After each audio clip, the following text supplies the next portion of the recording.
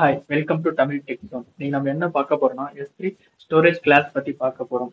Storage கிளாஸ்னா என்னன்னா நம்ம ஒரு ஆப்ஜெக்ட்டை நம்ம S3 பக்கெட் குள்ள போட சொல்ல அது நம்மளுக்கு தகுந்தவா நம்ம ஸ்பெசிஃபை பண்ணிக்கலாம்.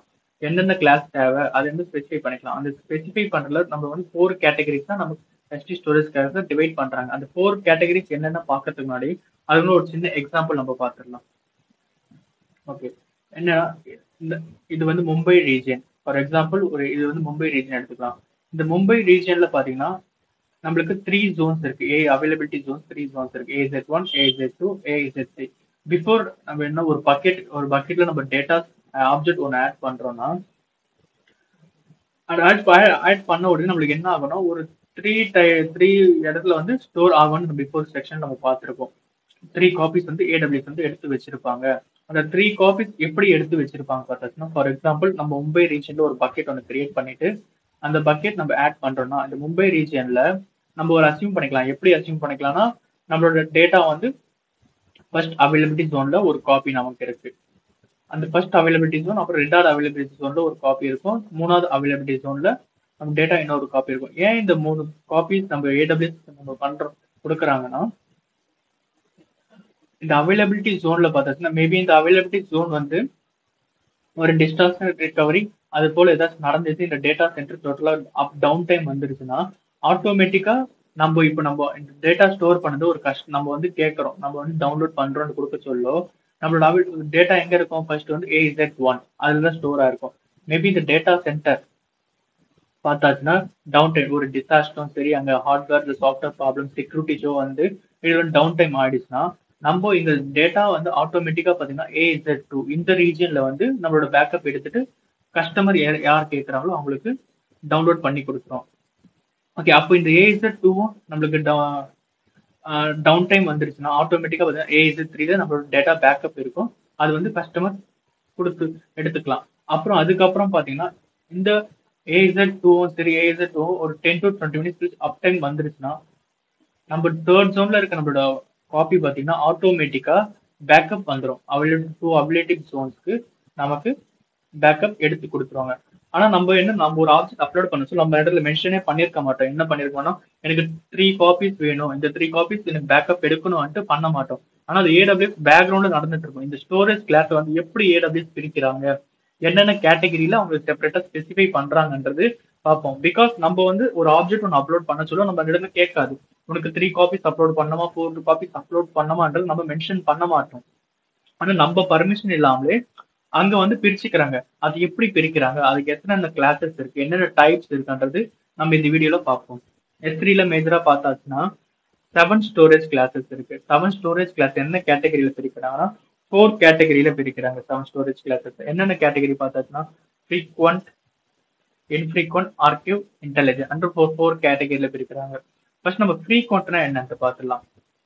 ஃப்ரீக்வெண்ட் ஸ்டோரேஜ்னா நம்ம ஒரு ஆப்ஜெக்ட் S3ல நம்ம அப்லோட் பண்ற மாதிரினா அது வந்து டிஃபால்ட்டாவே ஸ்டாண்டர்ட் அங்க இருக்கும். ஸ்டாண்டர்ட் பாத்தீங்கன்னா ஃப்ரீக்வெண்ட்னா இப்போ டே டு டே யூஸ் பண்றது. நம்ம ஒரு ஆப்ஜெக்ட் அப்லோட் பண்றோம், உடனே டவுன்லோட் பண்றோம், அது அந்த லேட்டன்சி வந்து நமக்கு லோவா இருக்கணும்.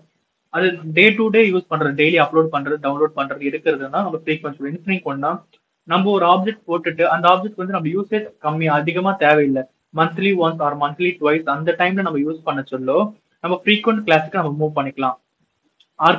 ஆர்கிவ்னா நம்ம கொடுக்கறத வந்து கம்ப்ரஸ் பண்ணி வச்சுக்கோ. அந்த டேட்டாஸ் வந்து ஏதாச்சும் ஒரு டேட்டாஸ் வந்து யூசேஜ்ல 6 months ஒன்ஸ் தான், இல்ல ஒரு 1 year ஒன்ஸ் தான் அண்ட் நம்ம டேட்டாஸ் யூஸ் பண்ணோம் பாத்தீங்கன்னா நம்ம ஆர்கிவ் அந்த கிளாஸ்க்கு நம்ம மைக்ரேட் ஆயிட்டு சூஸ் பண்ணிக்கலாம் ஆப்ஜெக்ட் அப்லோட் பண்ற டைம்ல பாத்தீங்கன்னா.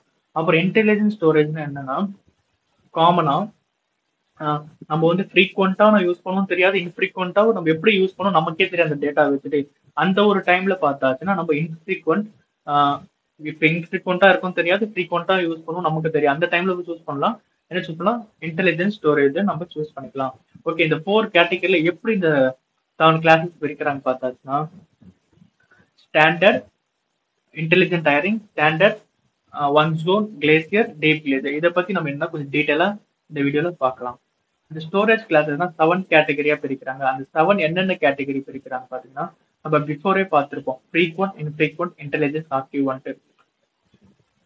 அந்த ஃபர்ஸ்ட் பார்த்தாச்சுன்னா நம்ம ஸ்டாண்டர்ட்.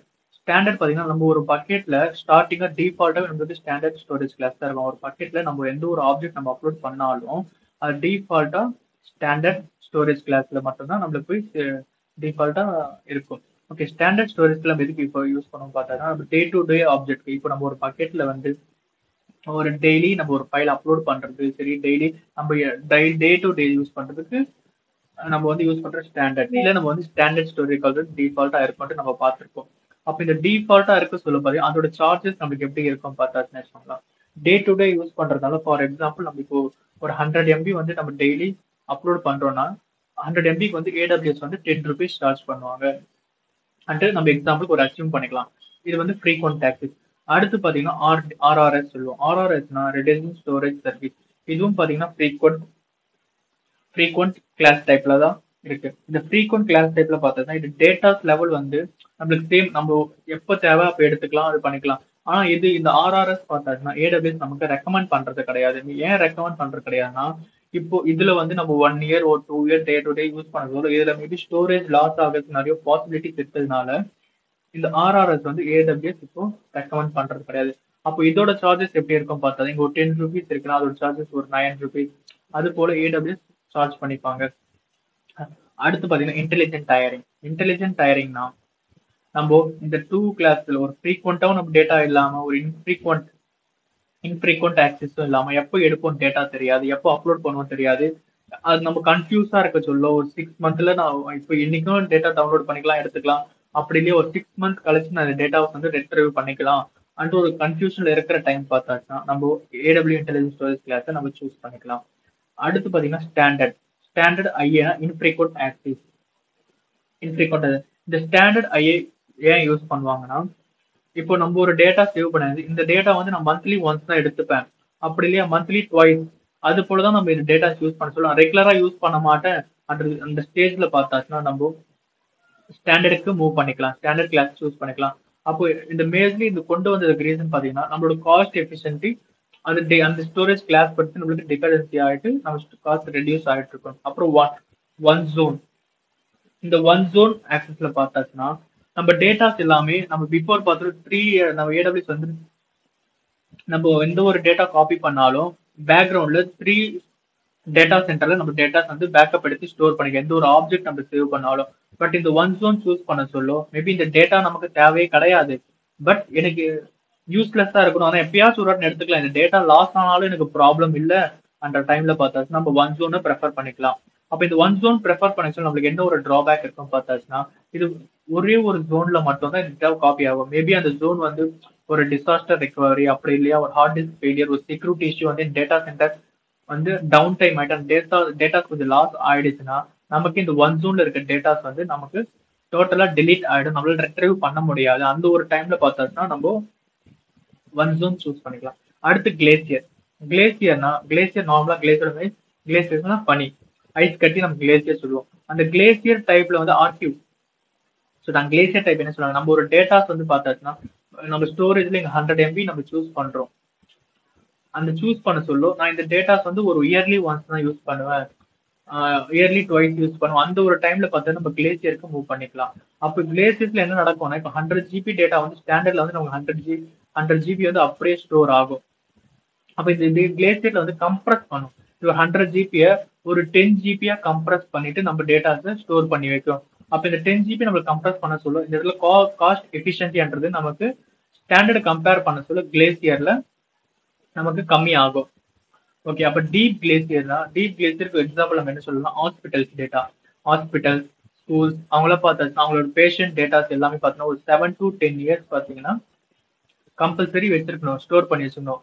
அப்ப அந்த மாதிரி டைம்ல வந்து நம்ம கிளேசியர் மூவ் பண்ணிக்கலாம். கிளேசியர்ல ஸ்டாண்டர்ட்ல நம்ம 100 GB டேட்டா ஸ்டோர் பண்றோம்னா கிளேசியர்ல வந்து பார்த்தாச்சுன்னா அது ஒரு 10 GB நம்மளுக்கு வந்து கம்ப்ரஸ் பண்ணி ஜிப் ஃபார்மேட்ல போட்டு நமக்கு எடுத்து கொடுத்துரும். அப்போ இந்த கிளேசியர் பாத்தீங்கன்னா இதுல வந்து 10 GB ஜிப் பண்ணதுல அப்ப ஸ்டாண்டர்ட்ல 100 GB டேட்டா இருந்துச்சுன்னா கிளேசியர்ல அது வந்து ஜஸ்ட் ஒரு 5 GB எவ்வளவு டீப் கம்ப்ரஸ் பண்ணிட்டு நமக்கு அந்த டேட்டாஸை சேவ் பண்ணி கொடுக்கும்.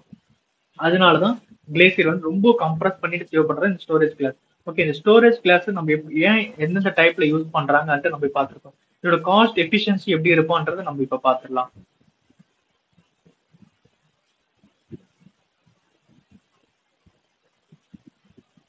அப்படியே கட் பண்ணிக்கோ கொஞ்சம் நீங்க அப்புறம்.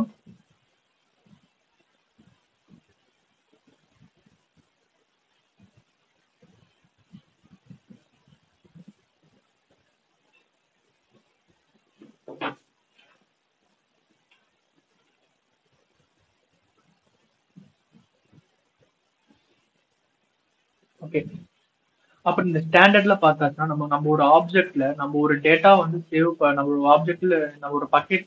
ஓகே, இந்த ஸ்டாண்டர்ட்ல வந்து பார்த்தாச்சுன்னா ஒரு பக்கெட்ல நம்ம ஆப்ஜெக்ட் போட்டோம்னா ஏடபிள்யூஎஸ் நம்மளுக்கு வந்து 3 காப்பீஸ் மோர் தென் 3 காப்பீஸ் வந்து ஸ்டாண்டர்ட்ல நமக்கு எடுத்து வச்சிரும். அடுத்து இன்ஃப்ரீக்வெண்ட்ல அடுத்து பாத்தீங்கன்னா ஆர்ஆர்எஸ் ரெடியூஸ் ஃப்ரீக்வெண்ட் ஆர்ஆர்எஸ்ல பார்த்தாச்சுன்னா நமக்கு சேம் இந்த இடத்துல மோர் தென் 3 காப்பீஸ் டேட்டாஸ் வந்து 3 டேட்டா சென்டர்ல காப்பி எடுத்து வச்சுக்கோ. இல்ல, ஃபர்ஸ்ட்ல இருந்து சொல்றேன். ஆர்ஆர்எஸ்ல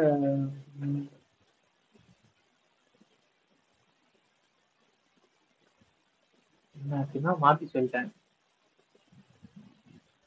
அப்போ இந்த ஆர்ஆர்எஸ் ஸ்டோரேஜ்ல பார்த்தாச்சுன்னா இது வந்து ஃப்ரீக்வெண்ட் ஆக்சஸ் தான். பட் இந்த இடத்துல ஏடபிள்யூஎஸ் வந்து நம்மளுக்கு எத்தனை காப்பி எடுத்து வச்சுக்கிறாங்க நம்மளுக்கு கேரண்டியா சொல்ல முடியாது. அதனாலதான் பார்த்தா AWS is not recommending RRS storage recommend பண்றது கிடையாது. அப்புறம் இன்டெலிஜென்ஸ் ஸ்டோரேஜ்ல பார்த்தாச்சுன்னா நமக்கு சேம் ஸ்டாண்டர்ட் ஸ்டோரேஜ் மாதிரி மோர் தென் 3 காப்பீஸ் 3 டேட்டா சென்டர்ஸ்ல காப்பீஸ் வந்து பேக்கப் எடுத்து வச்சுக்கோ. அப்புறம் ஸ்டாண்டர்ட் ஆக்சஸ்ல பார்த்தாச்சுன்னா அதே மாதிரி நமக்கு சேம் வந்து 3 காப்பீஸ் மோர் தென் 3 காப்பீஸ் எடுத்து வச்சுக்கோங்க. AWS S3 ஒன் ஜோன்ல பார்த்தா நம்மளுக்கு ஒரே ஒரு ஜோன்ல மட்டும்தான் ஒரே ஒரு காப்பி தான் எடுத்து வச்சுக்கோ. அது எந்த ஜோன் நமக்கு சொல்ல தெரியாது. அது நம்ம சூஸ் பண்ணிக்கலாம். வேணும்னா எந்த ஜோன்ல நம்மளோட டேட்டா இருக்கணும்ன்ற நம்ம சூஸ் பண்ணிக்கலாம். மேபி அந்த ஒரு ஜோன்ல டிசாஸ்டர் இப்போ ஏதாவது ஒரு ப்ராப்ளம் வந்துச்சுன்னா நம்ம டேட்டா லாஸ் ஆயிடும். சேம் கிளேசியரும் பார்த்தாச்சுன்னா நமக்கு மோர் தென் 3 காப்பீஸ் AWS எடுத்து வச்சுக்கோ. டீப் கிளேசியரும் பார்த்தாச்சுன்னா நமக்கு மோர் தென் 3 காப்பீஸ் டேட்டாஸ் வந்து நமக்கு ஸ்டோர் பண்ணிப்போம். இதோட cost efficiency பார்த்தாச்சுன்னா for example 100 MB டேட்டாக்கு வந்து ஸ்டாண்டர்ட்ல நமக்கு ஒரு 10 rupees ஆகுதுன்னா ஆர்ஆர்எஸ்ல பார்த்தாச்சுன்னா நமக்கு அதோட காஸ்ட் வந்து 4 rupees ஆகும். பிகாஸ் ஏடபிள்யூஎஸ் வந்து இது ரெக்கமெண்ட் பண்றது கிடையாது. ரெக்கமெண்ட் பண்றது கிடையாதுன்ற ரீசனுக்காக நம்ம டேட்டாஸ் லாஸ் ஆகிறதுக்கு சான்ஸ் இருக்கு. நம்ம காப்பீஸ் எடுத்து வச்சுக்கோமா வச்சுக்காதன்றது நமக்கு இங்க பாசிபிலிட்டிஸ் தெரியாது. ஸோ அதனால இங்க ஃபார் எக்ஸாம்பிள் 100 rupees இங்க 4 rupees சார்ஜ் பண்ணுவாங்க.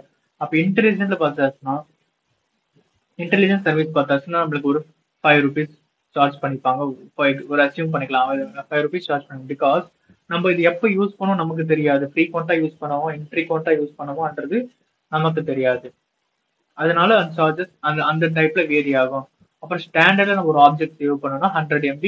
இப்போ ஃப்ரீக்வெண்ட்ல பார்த்தோம்னா 10 rupees. நம்ம டே டு டே யூஸ் பண்றோம் அது காஸ்ட் எஃபிஷியன்சி கொஞ்சம் அதிகமாக இருக்கும். ஸ்டாண்டர்ட்ல நம்ம எப்படியோ மந்த்லி ஒன்ஸ் மந்த்லி ட்வைஸ் அது மாதிரி யூஸ் பண்றதுனால நமக்கு ஒரு 6 rupees சார்ஜ் பண்ணிப்பாங்க. 6 rupees அந்த வேரியண்ட்ல காஸ்ட் நமக்கு லோ ஆயிட்டு வரும். இப்போ ஒன் ஜோன்ல பார்த்தாச்சுன்னா நமக்கு ஒரு 3 rupees சார்ஜ் பண்ணுவாங்க. பிகாஸ் நம்ம டேட்டாஸ் ஒன்ஸ் லாஸ் ஆயிடுச்சுன்னா அது அவ்வளவுதான் லாஸ். ஏடபிள்யூஎஸ் அதுக்கு நாங்க பொறுப்பு இல்லைன்னு சொல்றோம். அதுக்காக அந்த ஸ்டோரேஜ் கிளாஸ் ஒன் ஜோன் கொடுத்துருக்காங்க. அப்புறம் கிளேசியர்ல காஸ்ட் எஃபிஷியன்ட் எப்படி இருக்கணும் நமக்கு வந்து ஸ்டாண்டர்ட்ல 110 rupees சார்ஜ் பண்றாங்க 100 MB-க்குனா நம்ம கிளேசியர்ல எவ்வளவு அச்சீவ் பண்ணிக்கலாம்னா 5 rupees. அதுல பாதி காஸ்ட். பிகாஸ் 100 MB-க்கு இங்க வந்து 10 rupees சார்ஜ் பண்றாங்கன்னா இங்க வந்து 5 rupees. ஏன்னா அது கம்ப்ரஸ் பண்ணி நமக்கு வந்து 100 MB பாதி 50 MB. 50 MB சார்ஜஸ் எவ்வளவு 5 rupees. ஸ்டாண்டர்ட்னா அது ஸ்டாண்டர்டா நம்ம டெய்லி யூஸ் பண்றதா 100 rupees 50 MB 5 rupees கொடுத்து 5 rupees சார்ஜ் பண்ணுவாங்க. கிளேஸ்ல டீப் கிளேஸ் இதை விட நமக்கு ரொம்ப கம்ப்ரஸ் பண்ணி கொடுக்கறதுனால நம்ம டேட்டாஸ் ஆப்ஜெக்ட் ஏதாவது நம்ம சேவ் பண்ண சொல்ல ரொம்ப ஜிப் ஃபார்மேட்ல போய் சேவ் பண்ணாலும் நமக்கு வந்து 2 rupees AWS சார்ஜ் பண்ணிப்பாங்க. இது பார்த்தாச்சுன்னா ஓகே கட் பண்ணிக்கோ. ஓகே, இப்போ நம்ம என்னென்ன பார்த்தோம் சின்ன ஒரு கிளான்ஸ் பார்க்கலாம். அமேசான் சிம்பிள் ஸ்டோரேஜ் சர்வீஸ் S3ல நம்ம ஒரு ஆப்ஜெக்ட் நம்ம அப்லோட் பண்றது டேட்டாஸ் எல்லாமே இருக்கும். அது ஆப்ஜெக்டோட டைப்ஸ் பார்த்தாச்சுன்னா ஓகே ஸ்டாண்டர்ட்ல வந்து நம்ம ஃப்ரீக்வெண்டா டேட்டா ஆக்சஸ் பண்ணியிருப்போம். மினிமம் 3 அவைலபிலிட்டி ஜோன் வந்து கம்பல்சரி இருக்கும்ட்டு S3 வந்து high availability zone for object. Availability Jones வந்து ஹை அவைலபிலிட்டியா நண்பர் எப்போ தேவை அப்ப பண்ணிக்கலாம் சொல்லுங்க. S3 standard as higher cost தானே அதர் ஆப்ஜெக்ட். எல்லா ஆப்ஜெக்ட் வந்து பார்த்தோன்னா S3 தான் அதிகமா இருக்கும். செகண்ட் வந்து ஸ்டாண்டர்ட் இன்ஃப்ரீக்வெண்ட் ஆக்சஸ். இன்ஃப்ரீக்வெண்ட் நான் எப்போ யூஸ் பண்ணவும் தெரியாதனால இது கூட ஹை அவைலபிலிட்டா இருக்கும். பட் அதுக்கு S3 ஸ்டாண்டர்டை கம்பேர் பண்ண சொல்லணும்னா இதோட காஸ்ட் வந்து லோயர் காஸ்டா இருக்கும். ரெட்ரைவல் பிரைஸும் நமக்கு சார்ஜ் பண்ணுவாங்க. டேட்டாஸ் எடுக்க சொல்லுவோம், அதுக்கான பிரைஸ் வந்து நமக்கு கொடுத்துட்டு இருப்பாங்க, எடுத்துப்பாங்க. ஒன் ஜோன் ஃப்ரீக்வெண்ட் ஆகும். நம்மளோட ஜோன் ஒரே ஒரு ஜோன்ல தான் ஆயிருக்கும் நம்ம பார்த்துருக்கோம். Single availability zone. You want to save, நம்ம காஸ்ட் ஏதாவது சேவ் பண்ணணும், இந்த டேட்டா நமக்கு தேவை இல்லைன்னா நம்ம ஒன் ஜோன் மூவ் பண்ணிக்கலாம். Intelligent tiering. இன்டெலிஜென்ட் டயரிங்ல நமக்கு கம்பேர் எதுல கன்ஃபியூஸா இருக்க சொல்லி டேட்டாஸ் எனக்கு எப்போ தேவைப்படும் தெரியாது சொல்லும், நம்ம இன்டெலிஜென்ட் டயரிங்ல நம்ம மூவ் பண்ணிக்கலாம். S3 கிளேசியர் அதை கம்பேர் பண்ண சொல்ல ஆர்கியூ பண்றதுனால கிளேசியரோட காஸ்ட் வந்து ரொம்ப கம்மியா இருக்கும் நம்ம பார்த்துருவோம். இதோட இது வந்து ரிட்ரைவ் டைம் வந்து பாத்தீங்கன்னா ரொம்ப டைம் நம்ம டவுன்லோட் போட்டாச்சுன்னு வச்சுக்கோங்க, மேக்ஸிமம் 5 மினிட்ஸ்ல இருந்து ஒரு 2 to 3 hours வரைக்கும், 5 minutes to 12 hours வரைக்கும் நம்ம டவுன்லோட் வந்து ஆகும். இது கிளேசியர்ல பார்த்தது அப்படி ஸ்டாண்டர்ட் நம்மளுக்கு ஃப்ரீக்வன்சி நம்மளுக்கு ஏதாவது டவுன்லோட் போட்டாச்சுன்னா நம்மளுக்கு உடனே ஆயிடும். கிளேசியர்ன்றது அது எல்லாம் கம்ப்ரஸ் பண்ணிட்டு ஒரு இடத்துல வைக்கிறதுனால அதை நம்ம டீகம்ப்ரஸ் பண்ணி கொடுக்கறதுக்கு 5 minutes to 12 hours ஆகும் AWS சொல்றாங்க. டீப் கிளேசியர் பார்த்தாச்சுன்னா நமக்கு மேக்ஸிமம் 12 hours ஆப்ஜெக்ட் ரெட்ரைவ் பண்ண, நம்ம ஆப்ஜெக்ட் வந்து டவுன்லோட் பண்ண மேக்ஸிமம் ஒரு 12 hours ஆகும் சொல்றாங்க. பட் இது ஏன்னா ஒரு 7 years ஒரு 10 years இந்த டேட்டா எனக்கு தேவையே படாது, அது எப்பயாச்சும் நமக்கு தேவைப்படும்ன்றதுனால, ஆனா கம்பல்சரி இருக்கணும். ஹாஸ்பிட்டல்ஸ்ல பார்த்தாச்சுன்னா கம்பல்சரி டேட்டா இருக்கிறதுனால வேணும்ன்றதுனால இது சேவ் பண்றதுல நம்ம டீப் கிளேசியர் யூஸ் பண்ணிக்கலாம். ஆமா டேட்டா ரெட்ரைவ் பண்ண சொல்ல கம்பல்சரி நமக்கு 12 hours ஆகும். ஓகே, இது எல்லாம் நம்ம பார்த்துருக்கோம். இது S3 நம்ம ஒரு ஓகே, இப்போ நம்ம என்ன பண்ண போறோம்னா நம்ம ஸ்டோரேஜ் டைப்ஸ் எல்லாமே பார்த்தாச்சு. இப்போ நம்ம கன்சோல்ல வந்து நம்மளோட ஸ்டோரேஜ் டைப்பை வந்து எங்க இருக்கும், எப்படி நம்ம ஸ்டோரேஜ் டைப்பை நம்ம சூஸ் பண்ணிக்கலாம். ஒரு ஆப்ஜெக்ட் அப்லோட் பண்ண சொல்ல அவங்க என்ன ஸ்டோரேஜ் டைப் வேணும்ன்றது நம்ம சும்மா ஒரு வாட்டி பார்த்துடலாம். ஃபர்ஸ்ட் நம்ம ஒரு புது பக்கெட்டை கிரியேட் பண்ணிக்கலாம். நேம் வந்து ஸ்டோரேஜ் கிளாஸ்.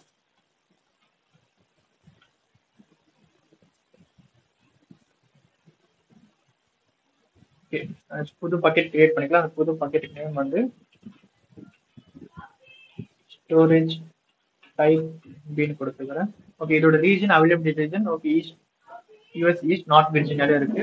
இந்த ஆப்ஷன்ஸ் எதுவும் நம்ம பார்க்க தேவையில்லை. நம்ம அடுத்தடுத்து வர வீடியோல ஒரு ஆப்ஷன் என்னென்ன பர்பஸ்ன்றது நம்ம டீட்டெயிலா பார்க்கலாம். அடுத்து கிரியேட் பக்கெட். நமக்கு இந்த பக்கெட் கிரியேட் ஆயிடுச்சு. நம்ம கிரியேட் பண்ணிட்டு ஸ்டோரேஜ் டைப் NB. இந்த பக்கெட் குள்ள போயிட்டு நம்ம ஒரு ஆப்ஜெக்ட் ஆட் பண்ணணும். அப்லோட் கொடுத்துட்டு ஆட் ஃபைல். ஃபார் எக்ஸாம்பிள் நம்ம இந்த ஒரு ஃபைலை நம்ம அப்லோட் பண்றோம். இதுல அப்லோட் பண்ண சொல்லி கீழே பர்மிஷன் ப்ராப்பர்ட்டிஸ் இருக்கு. இந்த ப்ராப்பர்ட்டிஸ் நம்ம சூஸ் பண்ணிக்கலாம். இந்த ப்ராப்பர்ட்டிஸ் நமக்கு கொடுத்துருப்பாங்க. நம்மளுக்கு டிஃபால்ட்டா ஸ்டாண்டர்ட் இருக்கிறதுனால நம்ம இப்போ ஸ்டோரேஜ்ல ஸ்டாண்டர்ட்ல இருக்கு. அவைலபிலிட்டி ஜோன் 3 ஜோன்ல காப்பி எடுத்து வச்சிருக்கோம். நம்ம பிஃபோரே பார்த்திருப்போம். நம்ம இப்போ என்ன பண்ணலாம்னா ஒன் ஜோன்ல இந்த ஒரு ஆப்ஜெக்டை நம்ம போடுவோம். ஒன் ஜோன் சூஸ் பண்ணிட்டு அப்லோட் கொடுத்தா நம்ம ஃபைல் வந்து நம்ம ஸ்டோரேஜ் டைப் இப்போ என்ன ஸ்டோரேஜ் டைப் கொடுத்துருக்கோம்னா இந்த இடத்துல விசிபிள் ஆயிடும். ஒன் ஜோன் கொடுத்துருக்கோம், infrequent access one zone storage type. இப்போ நம்ம டிஃபால்ட்டா ஒரு ஆப்ஜெக்ட் அப்லோட் பண்ணிட்டு அது என்ன டைப் இருக்கும் பார்க்கலாம்.